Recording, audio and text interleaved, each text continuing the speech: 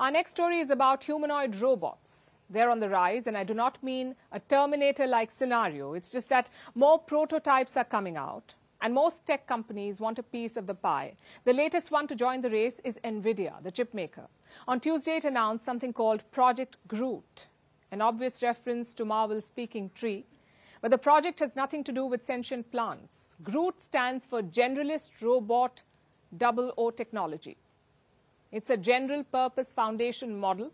Robots built on this platform can understand language, mimic motions, and learn coordination and dexterity. In simpler words, they will behave like humans.